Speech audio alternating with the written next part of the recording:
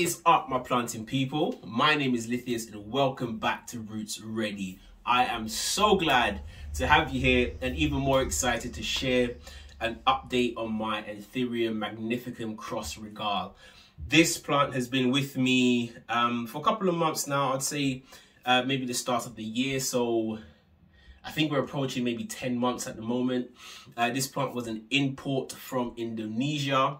I will link the video of me unboxing that plant over here, and I'll also link the journey as well. I did a little bit of a series on that. I then went ahead and propagated this bad boy, and I'll also give you an update on that as well. The video is also linked up here in the cards. So without any further ado, let me introduce you guys to the Anthurium Magnificum cross Regale.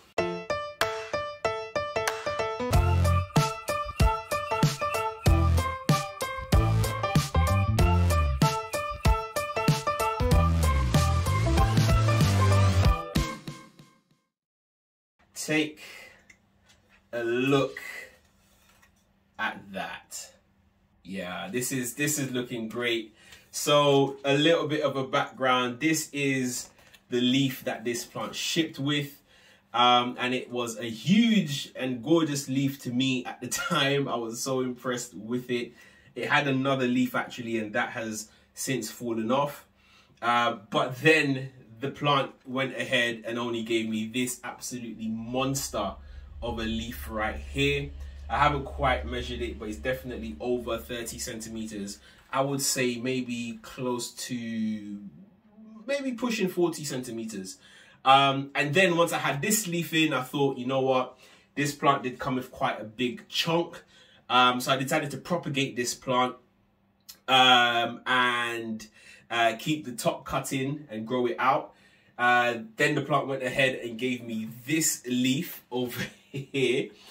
So this is the latest leaf. It's a little bit battered and bruised, but it's a bit smaller as well. I was hoping that it was going to be bigger than the last, but I did propagate it, put it for a bit of stress, and it did. Yeah, you can see that in the smaller leaf over here. Last month, this plant actually went ahead and produced an inflorescence, which was phenomenal. I was so happy to have it. But then it actually died off when I moved it into this grow tent over there. I'm not sure if it was the move that stressed it out a little bit, or if it just wasn't ready. I did try to pollinate it as well, but it just didn't quite make it. But nonetheless, the plant is doing great. There's signs of growth. There are roots that are growing. You can see, I think the grow tent is doing an amazing job. You can see those roots over here trying to crawl on top of the pot. And then when I take it out of the cash pot, have a look at this, guys. Roots galore. It's like everywhere. It's literally crawling over this pot all around. You can see the roots are kind of coming out of the pot as well. The plant is doing great. It's doing absolutely fantastic.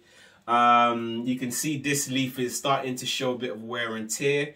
It has the bit of a browning edge. But that has since stopped since I've moved it into this greenhouse as well. So that's helped the higher humidity levels. But prior to that, actually, this plant was actually staying outside just in my room, just at normal room temperature and room humidity. And that sort of stayed around 60 to 70%, which is very high for any room. So I was lucky enough. But now that it's in this greenhouse, the humidity now goes up to 100% at night, and during the day doesn't drop below 70%. So that's actually fantastic. I'm hoping, my hope is that this plant goes ahead and gives me another inflorescence so that I can propagate it, or pollinate it rather, with some Anthurium forgetii pollen. Can you imagine, guys? Can you imagine having these striking venation, the lobes? I don't know what it will look like, but then more of a sort of circular, sort of bulbous shaped body. I think that would look absolutely fantastic, and I can't wait for another one to emerge. I can see a little bit of swelling over here on this stem right there, if that can show, if the camera will pick it up. But you can kind of see that it is it might produce something very, very soon, and I'm I'm certainly looking forward to it. So that's the mother plant. Let me introduce you guys to mother, and now to baby. Look at this beauty. It is just so gorgeous. It's just the cutest thing ever. This is the chunk, and it has produced this leaf, the only leaf that is produced for me at the moment. And it's a large leaf. I thought it was going to be a bit smaller, but this plant hasn't let me down yet. So it's a great one to have in your collection. I would say quite strong, quite robust. Yeah, and it's just doing fantastic. I can see there's another growth point just around here where my finger is next to that root. There we go. You can kind of see that over here, just over there, but it hasn't pushed through just yet. My hope is that I can propagate this plant again soon and activate this growth point. I think at the moment all of the energy has been transferred to this leaf over here.